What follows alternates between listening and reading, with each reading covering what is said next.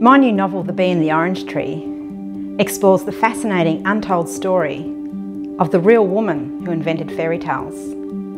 Long before the Brothers Grimm, there was Baroness Marie Catherine D'Aulnoy, a 17th century French noblewoman whose stories lit up the rather bleak lives of Parisian women who lived under a brutal patriarchal regime. Women were the property of their families, and later when they married, became the property of their husbands. They couldn't work, they couldn't inherit wealth. They were dependent upon their male guardians. Marie Catherine was married at 15 to a man 30 years older than her, and when he was imprisoned in the Bastille for treason, she turned to writing fairy tales as a way of carving out an existence.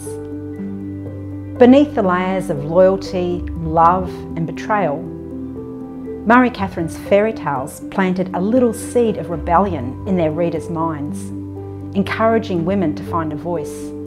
She never stopped believing in trying to improve women's lives, and we have to thank Marie Catherine for creating the portrait of the ideal husband in Prince Charming.